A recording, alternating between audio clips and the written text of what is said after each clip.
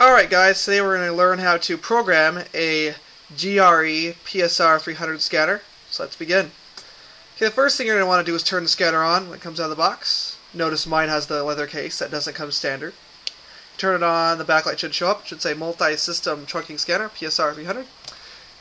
And so you're going to want to figure out what bank you want. Normally you start with bank 0. So you go manual, the manual button, which is right here. Press 0, 0, 0. Press manual again. And it'll say nothing. Usually it'll be nothing there. It'll say 0, 0, 0, 0 in the numbers.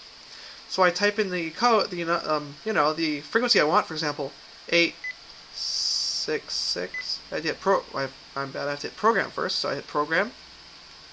Right down here, the program key.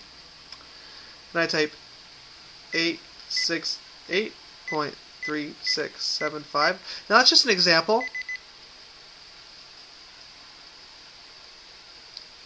Then you hit enter to confirm it if it had a.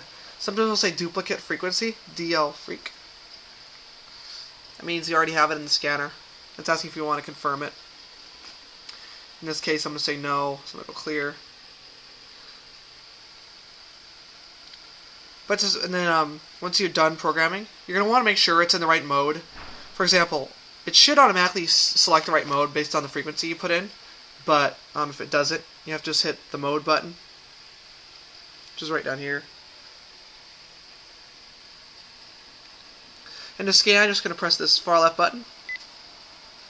It'll say scanning up or scanning down. You can select scanning up or down by pressing the arrow buttons. Down.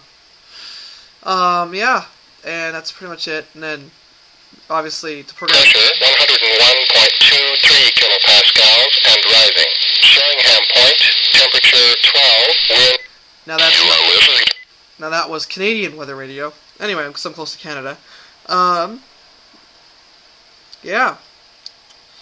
Pretty much that's all I need to know. I mean, open everything else you can kind of see in the manual what to do. That's basically how to program a scanner. The PSR-300. Alright. Bye, YouTube. See you later.